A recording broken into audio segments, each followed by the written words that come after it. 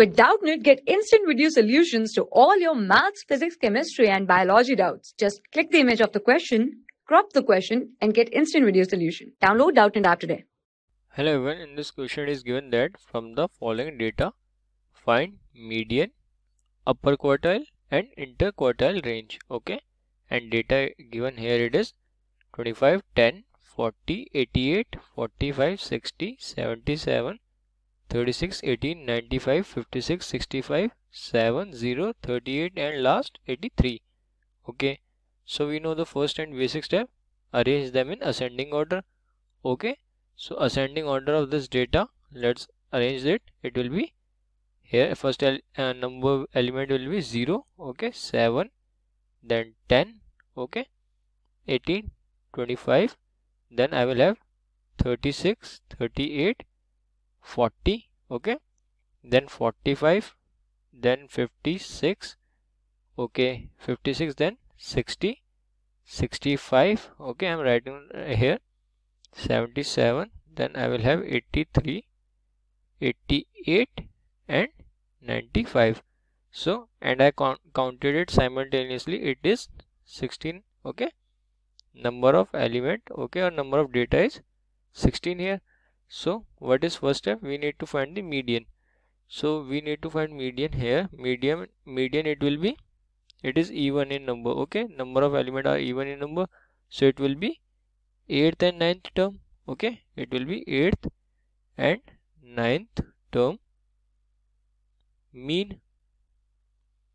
Okay, so median will be 8th and 9th term mean.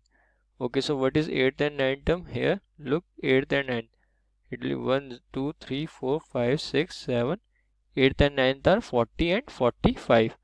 So how to find mean here? 40 plus 45, okay, divide by what? Divide by 2. So it will be equals to 42.5. So median, here we need to find median. So median is 42.5.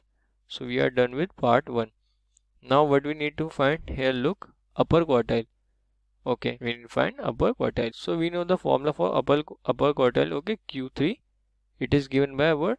It is given by 3 and by 4. This is the formula. So let's put the value here, 3, n is here 16, divide by 4. So it will be 12th value. Okay, 12th value or 12th term. Okay, so what is 12th term here? Look in the series, it was 9 here, 10, 11, 12, it is 65. So value of Q3 here means upper quartile, it will be 65.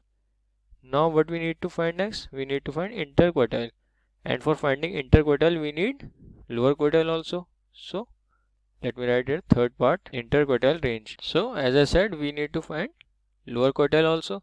So lower quartile Q1, it is given by n upon 4. This is the formula. Okay, so n is 16 by 4, that is 4.